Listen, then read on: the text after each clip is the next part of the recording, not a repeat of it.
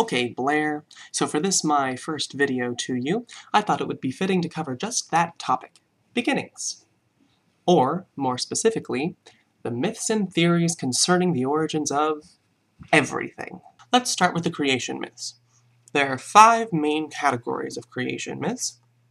In the future, it might be interesting to go over each one individually and learn about them in detail, but for today, let's just go over the basics. First, ex nihilo.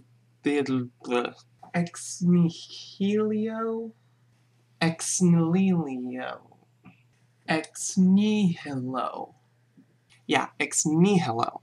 This is your standard, everyday Latin term for out of nothing. In these myths, a deity or creator does something, speaks, dreams, farts, and BAM! Everything. The majority of Christianity, Islam, and Hinduism all pretty much fall underneath this category, so it's a pretty common one. Number 2, creation from chaos. This one is pretty self-explanatory. There's chaos, and then something happens. A deity, unity, or just random happenstance, and everything comes together.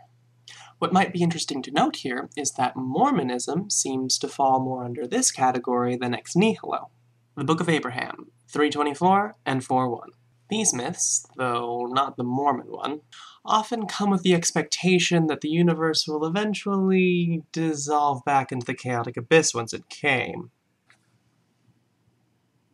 3. World Parent. You'll recognize this from Greek mythology.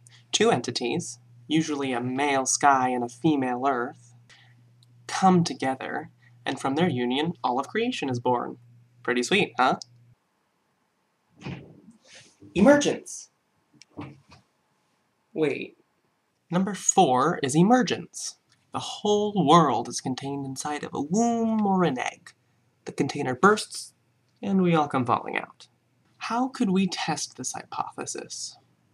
Well, first, you'll have to prove to me that we're not still inside the egg. Clever. That wasn't my idea.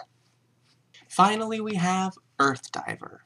In these myths, some creature is sent into primordial waters by the powers that be to find land on which to build the Earth. For example, Väinämöinen in the Finnish national epic The Kalevala.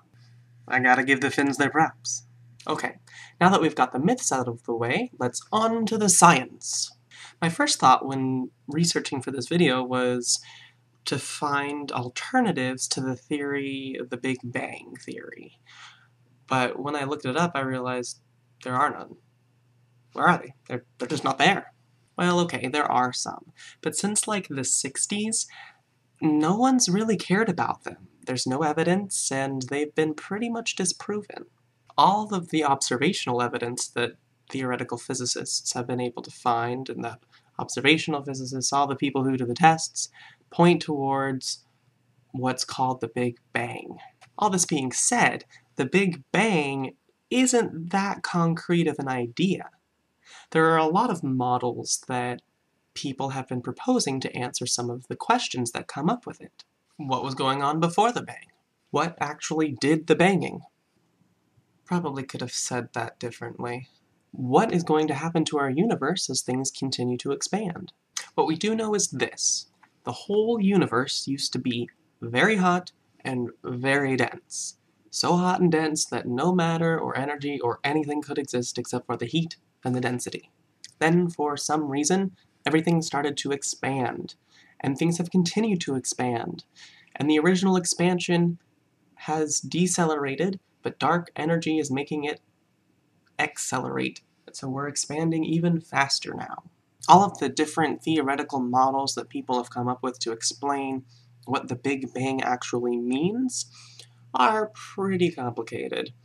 More than I want to get into right now. But if you're interested in more information on this, or anything else I talked about, check out the links in the About section below. Can you see? It's down like there. Down there. Anyway, I thought you ought to know. And God looked upon what he had made and said, "Is good."